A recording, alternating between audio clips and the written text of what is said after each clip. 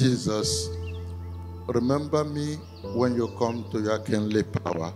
In the name of the Father, and of the Son, and of the Holy Spirit. Today we celebrate the solemnity of Christ, the universal King. And this title of Christ happens also to be the name of our school. How good God is. To him be glory, honor, praise, and thanksgiving now and forever. You may recall that it was Pope Pius the 11th who, with the Papal encyclical Quas Prima, in the year of the Lord 1925, during the Holy Year, that year,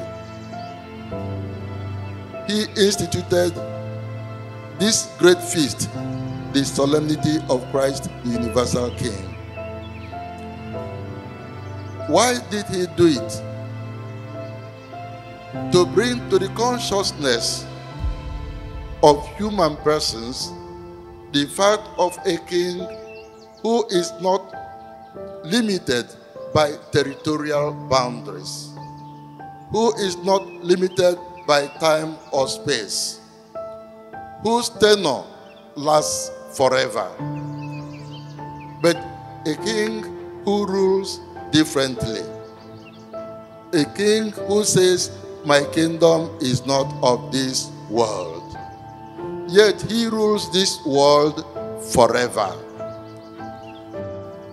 Christ rules in our hearts, and he rules us with love. He was not out to subdue, but to serve.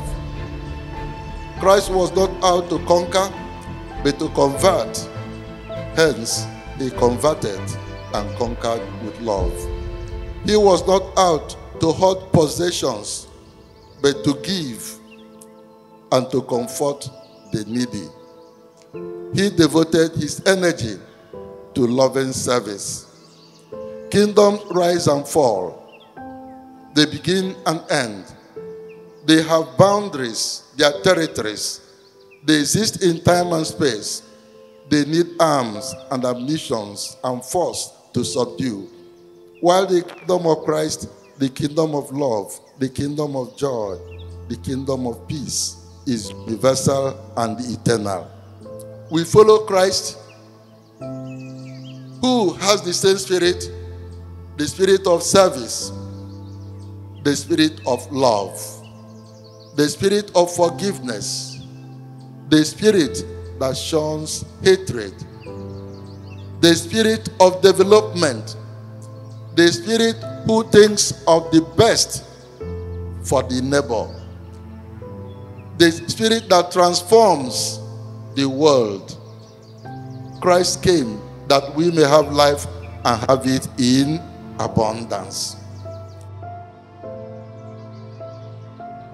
As we welcome you once more to Christ the King College Onitsha, the University on the Niger, the College of Colleges, your alma mater.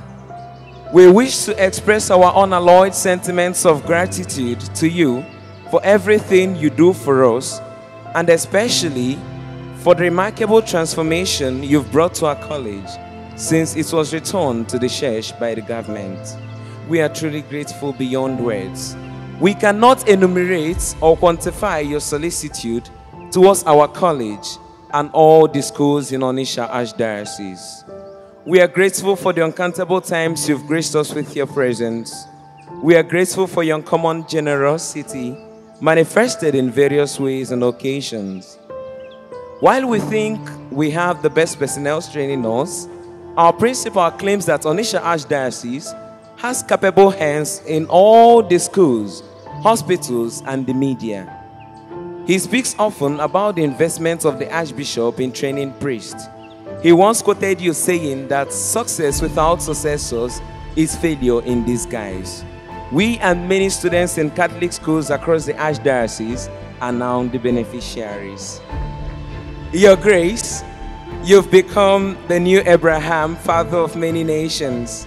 Directly and through your priest, you birth in a new generation of youth that will become positive change agents in the future. God will reward you in this world with long life and good health. He will reward you in the next life with the crown of unfading glory. We love you, we cherish you, we appreciate you.